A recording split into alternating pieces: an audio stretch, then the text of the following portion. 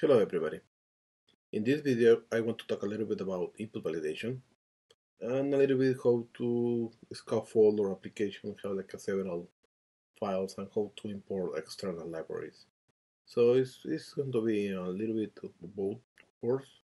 It's a really simple video. It's not that complicated. So let's actually get started. As you can see, I already have my Visual Studio Code open. I have a file called sales.py. And what I want to do is calculate my sales items to see how much I want to actually sell sold those items. What that means is I will ask for a wholesale price, and from those wholesale I will add a markup. That markup will be pretty much my benefit or my gain for that particular file, and then I will show how much do you need actually to sell it. So it's a really good example. We can have several elements there. And I want to use the function approach, so I want to separate a couple of things. But first of all, I will create a constant called markup, and it's going to be 1.5. That means that my markup is going to be from like adding 50% over the price of a specific element, right? So let me have that. Let me just do something really simple. We have my calculate, and let's say something like, for now, let's just print hello. And we can go like that. Perfect. And let's do a definition of main. My main function, and it's going to have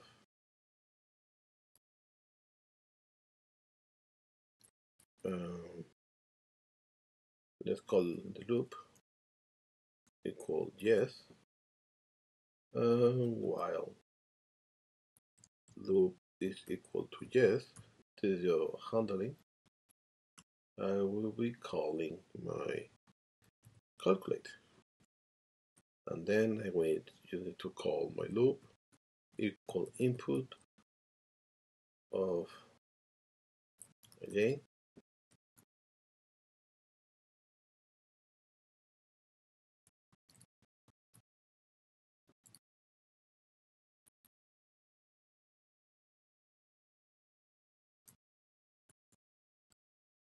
something as simple as this, and then we can do main be colored in there. And actually, let's print more markup just to have to see that everything works. So I have a calculate. Right now, I just printed my markup, is where I will send pretty much my information later, and my main definition. I have my loop variable, whenever I have that y, it's going to be doing this printing, calling the calculate, and then asking about that variable.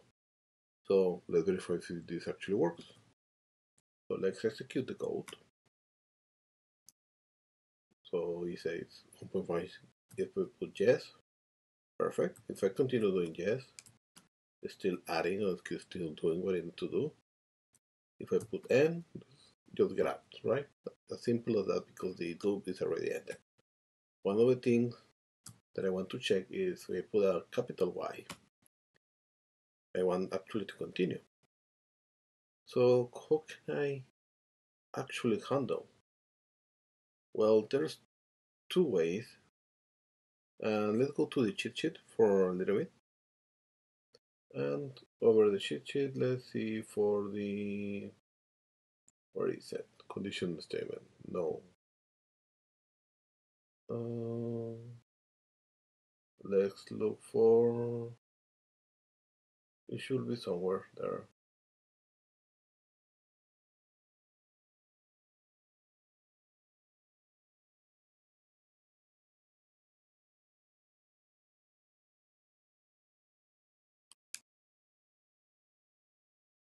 Here we go. My boolean logic, the one that I was looking. So I want to see if this is true or this is true. I need to use the keyword or. So let me actually try it. One way to validate this input, actually use something like OR loop is equal, remember, because we need to have double sign in there, equal to capital J. They will make, when I put lowercase or uppercase, it's actually working. It's a really good way to actually verify it. Another one will be like interacting a little bit with the string directly. And what I'm saying is returning to the cheat sheet, going to the second. At the end, we have operation with string. We call something called lower. This is what it does is convert our string to lower cases. So we can actually do something instead like this with the OR. We can do something like lower. Let me try it. Let's make it out. Execute. If I put yes or yes, it's actually working. Because whenever I input, I always lower cases. So I just have only one validation to do. This is just a way to do it actually. And it's pretty cool. It's pretty nice. So let's actually run the calculate. So in here, we are going to be doing is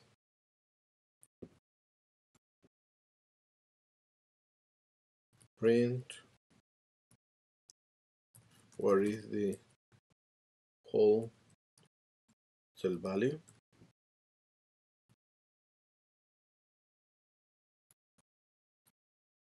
And let's actually put it like input here. Let's actually put it like wholesale equal input this. And then I can actually do a validation. I want to see that actually wholesale is a valid or specific number. So what I can do is, of course, I need to cast it because every input is always a text. So now my wholesale is a float item. So I can actually verify if while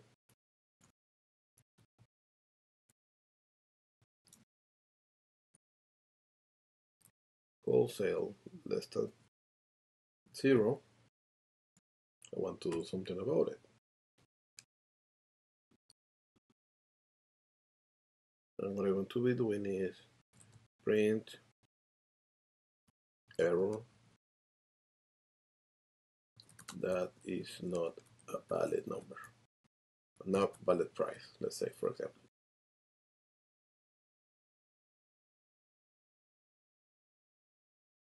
And then we actually, if not, it's going to be jumping in. And let's say that the retail price should be, and let's actually put this one, and let's do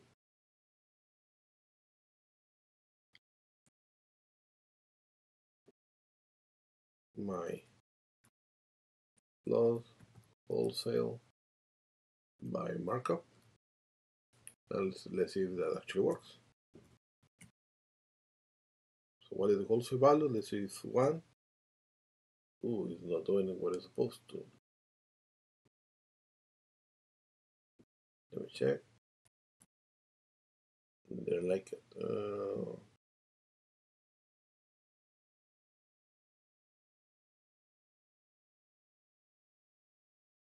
Oh, I need to cast this as a string.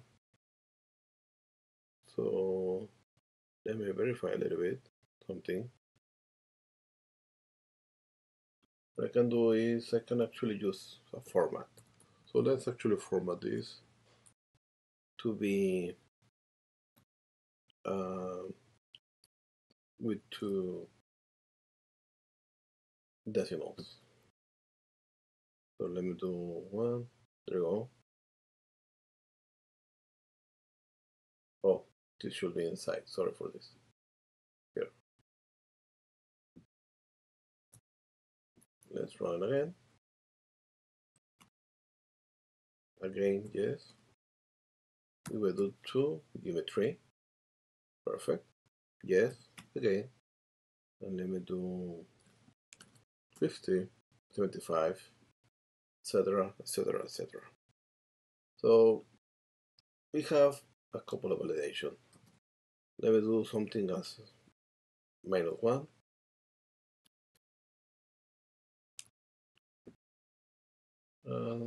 I have an infinite loop there. So really maybe just put this over here.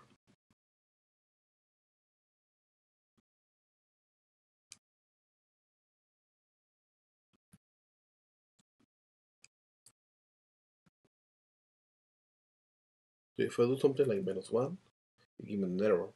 And it asks me again. So until I give you that particular number that I require, oh, that's an exit, something else there. But until I give you what I need, like something like 11, 12, now I give me retail price in there. And I want to get out right now, and I want to stop it here. I don't want to complicate things. So what, as you can see, I have my markup variable, I have my calculate in there, and my main loop. So my loop, I just created a control variable. This control variable that you can see over here is having a particular, have a j as default. This j as default is specifying like whenever I do this while, I will verify that that value is exactly one that I want. But one of the validations that I'm doing is through the lower. I'm specifying that always lowercase my variable, so it doesn't matter if I put uppercase in there, it's going to transform it in always be doing only one validation. Of course, you can do an OR, and you can have extra there. So whenever this is yes, we run this calculation, and then we ask if we needed to run it again. Remember, this loop is asked again over here, so it was outside and then inside, because this is actually my control variable to get out from my while statement. And it's something really similar that we do with the error. So I'm asking for my wholesale, I'm validating that wholesale, and if that fails, I ask it again inside my while. As you can see in there, so we have a validation checking the number, we have validation checking out the specific string. We need to accommodate those kind of validation, we need to remember. And of course, whenever we print a number here and we do a combination with text, we can actually use the format, and I pretty much the wholesale that I gave plus my markup, and I give you sorry for that, in 2 decimals. So 2 decimals will actually help us to verify that it's doing what is just showing those 2 decimals in there, and it's a lot better to understand or to saw it in the output. So let's do something extra here. Let's call taxes, and that's going to be 1.0825, like this is the 8.25% pretty much. But let me do something like that. So the retail price should be this one, and we can actually print it here with the tax. If we execute now, let's do 1, and now it's going to be 162 including tax. With taxes should be, let's do 2, perfect. Let's do 5, and I give me my calculation the way that it's supposed to be done. Excellent, very cool. So this is pretty much input validation. I want to do something extra now. It's actually called importing external libraries.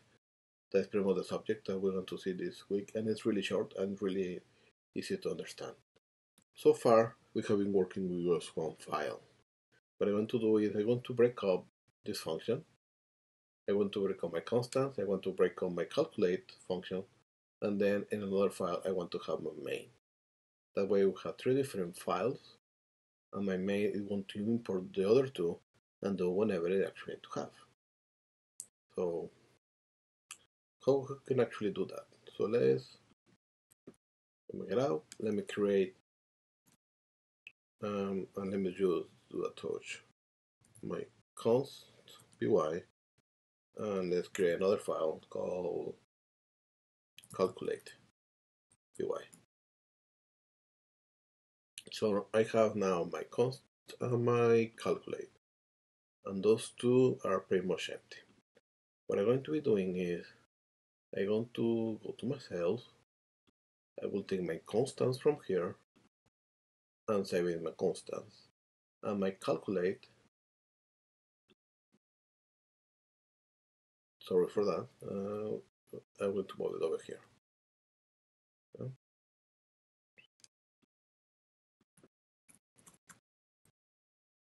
And let me go to the calculate one. So we have my constants here, and as you can see, you have the extension installed. It's actually telling you that you have errors in here and there. One, calculate is not defined, and in calculate markup and the tags doesn't exist. So how can I actually use that? Well, because we are in the same folder, we can use something like this, and it's as really simple as import my const. Just to import my const, I can actually have const dot markup, and I can have const dot tags.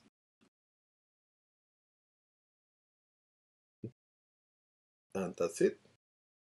And in my cells, I just import, and I imported const because that's the name of the file. So here I will import calculate, and I can call it,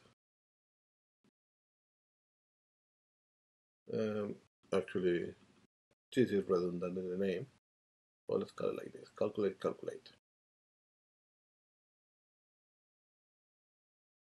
And that's it.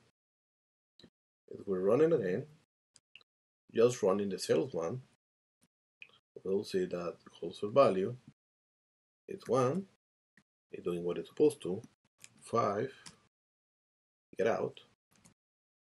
So let me do a 5 in there, it's calculating, yes, because I want to repeat, let's do a 2, yes, now let's do a 6.55, 10.64, and go on and go on. It's actually doing what it's supposed to. That way, let's talk about a probably bigger thing, something you will say, you know what, my markup needs to be increased a little bit. You just change one particular file, and with that change it, the new wholesale is going to be reflected right there. So let's increase it actually to 2, a really big one, and now put 1. Now we have 217 versus 173 because we just increased our markup number. So I hope that you like it. We saw a little bit how to play with basic, we are doing really basic input validation, but not only that, we actually able to import external libraries, in this case separating the logic in different files, and then we can import it through this process. I hope that you liked the video. Any question or doubt, don't hesitate to reach me. Happy coding, everybody.